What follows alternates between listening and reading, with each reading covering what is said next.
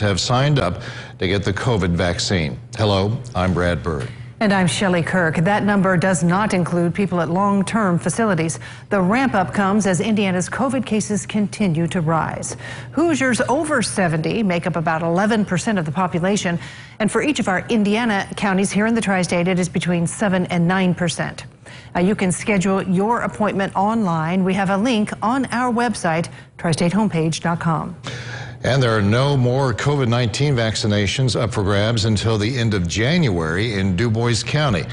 But vaccination efforts are about to ramp up as we see a holiday surge of COVID-19 cases nationwide. Here's Eyewitness News' Brandon Bartlett.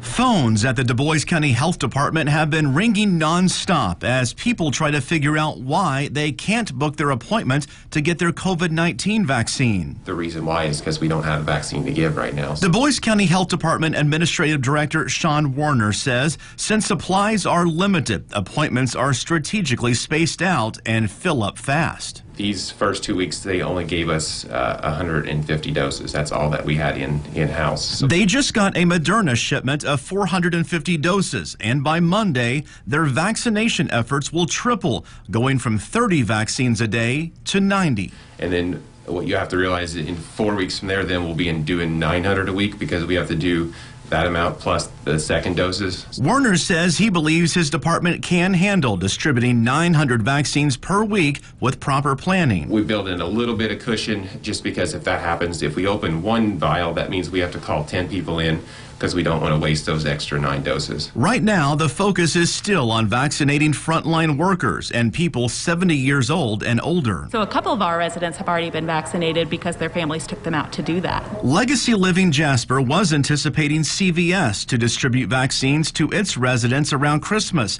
but are now planning on February 1st. Some are not waiting that long. Because Dubois County filled up so quickly, we actually had a couple who had appointments elsewhere, Pike County, Orange County too. Brandon Bartlett, Eyewitness News.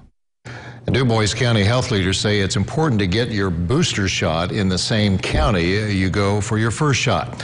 The state will send the second doses to counties based on how many first doses they